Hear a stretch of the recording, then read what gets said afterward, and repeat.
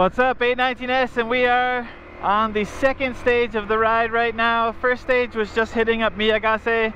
Second stage of the ride, we're gonna hit up some twisty roads.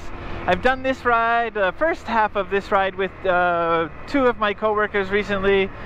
The second part of the ride I did with one coworker, and then the third part will be all original. So I'm gonna stop around the post office up here and load up ride with GPS, and then we'll see how that app compares to the other apps that I've ridden with. So we're stopping here at the riverside, and I'm going to load up ride with GPS. Ride with GPS also has a free tier and a pay tier. Create account, saving navigating routes created with the mobile route planner is paid feature that requires the basic account. You can plan a route now and have an option to save for 30 days. I don't want to. I don't want to create account or log in. But what the hell? I see. That was what I was doing last. So I wanted to hit the Go Ride feature. It's acquiring my GPS signal. GPS is ready. You can see here I have distance, elevation, speed, duration, and average speed. And because I hit record already, I believe it's recording. And does it? Well, let's just see what it does by default. So here we go. And the route we're riding today is Route 64 again, but it's a very different part of Route 64. So let's continue. Recenter. Start the bike, and let's blast.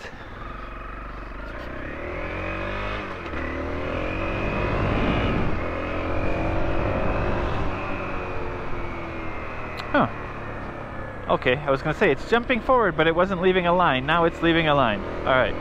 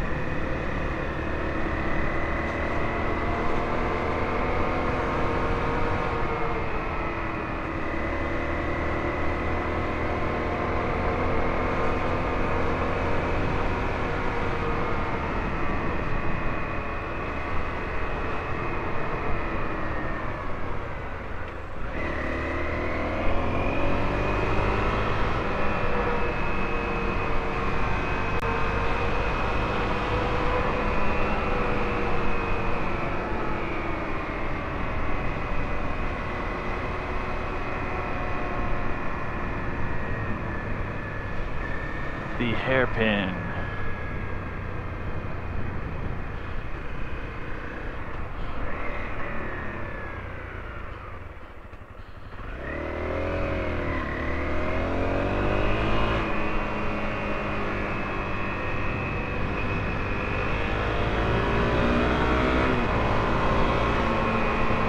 In 500 meters, turn left.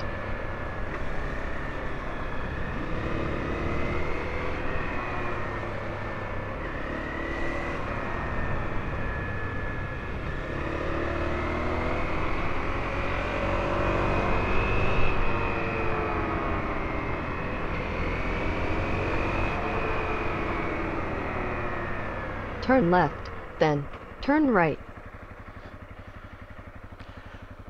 So basically it's telling me the same thing. It's staying centered in where I am. It keeps the speed.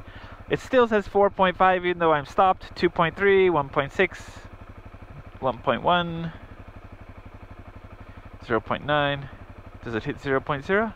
5, 4, 3, 2, 1. Nope. And there's another blue light.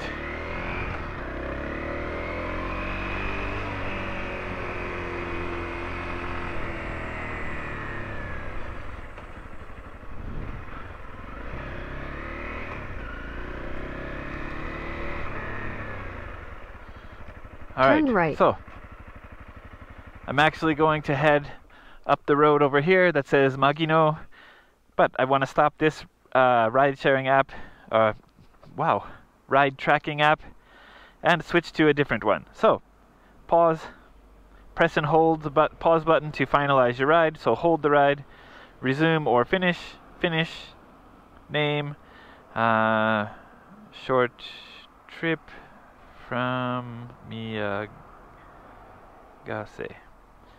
and gear, none, description, none set, I don't know, public, just me, it's private, no photos, and save. So if I go to my library now, my routes, this app seems nice, but it seems like it has a lot of information or a lot of detail. The spinner is spinning, so my routes are not loading very quickly. Huh. Pinned, nothing, offline, nothing. So routes. What's the difference between rides and routes?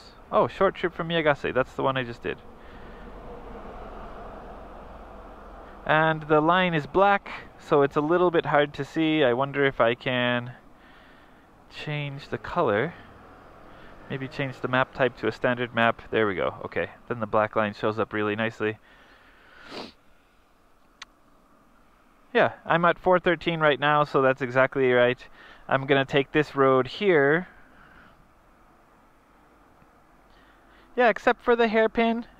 This road's not that special, but it's a connector because this road goes to Doshi or Lake Yamanaka, goes back to Tokyo or Sagamihara, and then can take you off towards Sagami Lake. So this route, even though it's small, is a really good jump-off point for a lot of other bigger adventures.